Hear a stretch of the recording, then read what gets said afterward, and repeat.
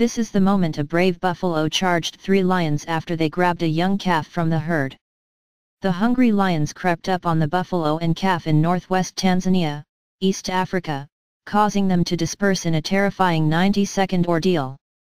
While the majority of the buffalo escaped, one animal turned back and stood firm against the lions in a bid to protect its young.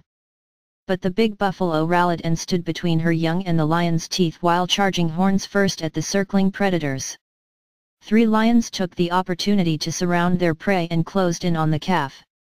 But the outnumbered buffalo could not hold them at bay, and a young lion pounced and snapped away the baby between its jaws.